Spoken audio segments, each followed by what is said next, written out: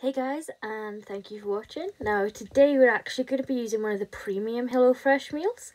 So the meal that we have today is the Volcanic mozzarella and garlic chicken with rosemary wedges, baby leaf and tomato salad.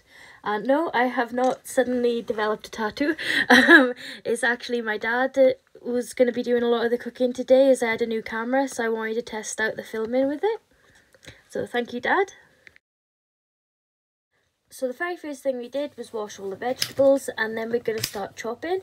So first we're going to be making the wedges.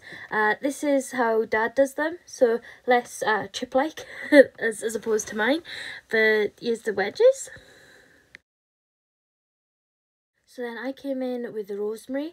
So after giving it a little wash, first thing I did was just take each piece off of the stem and then to chop it into smaller pieces, just so you're able then to scatter them around on top of the potatoes. So back to the potatoes. First we're just going to make sure they got a nice lashing of olive oil on them. Then we're going to add the rosemary and scatter it around. And then of course the favourite, a little bit of salt. And a little bit of pepper. Then we're just going to leave them aside to pop in the oven later. And now with the filling for the chicken, so I'm just going to tear the mozzarella into little pieces, like you can see by here. And then I'm going to get the chives, and I'm just going to use the scissors to chop them into small little bits.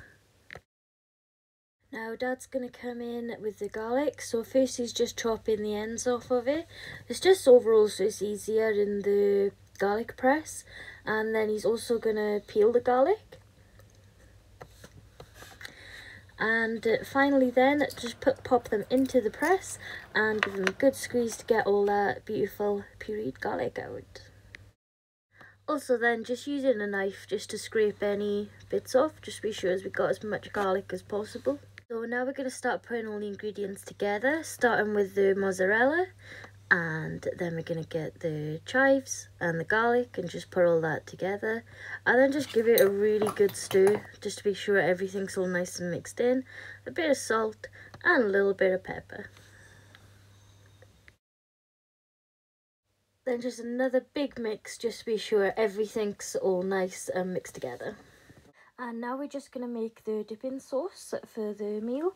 So we're going to take half of the mayo and half of the mustard, and we're just going to put that all into a bowl and mix together thoroughly so everything's nice and mixed together, and we got our sauce ready for dipping.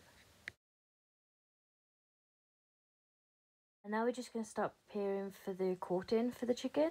So we got some panko breadcrumbs. We're going to empty them out onto a plate, and then we're going to take some salt, some pepper, and it also says for a dress of olive oil to be added as well, and give it a little mix, just be sure it's all nice and together. And then it's time for the chicken. So we're gonna cut like a little pocket into the chicken, and we're gonna do that for each breast. This is where the filling's gonna go. We do have two actually chopping boards that are the same, so we tend to use like one for meat, one for veggies, so that's why it looks the same. And then we're gonna add the stuffing into each chicken. So that's that lovely mozzarella mix that we made earlier. We're just gonna insert that into each little pocket that we've made on the chicken. We're just making sure that it's quite secure inside the little pockets that we've made. You know, everything's like stuffed quite nicely, just so it doesn't fall out during the crumbing process. Now with HelloFresh you don't get eggs normally. I think almost all the recipes I've seen are quite egg free. So instead of like an egg prior to the panko, we're actually going to be putting mayonnaise. So they said to put it on one side first, and then to dip it that side down into the panko, add more mayonnaise to the other side, and then just to make sure both sides are coated, and then to put into a pan lined with a baking sheet. I think the reason that you don't have eggs is probably with the packaging, as you know they are a very delicate item. I think it'd be quite hard to pack an egg for shipping.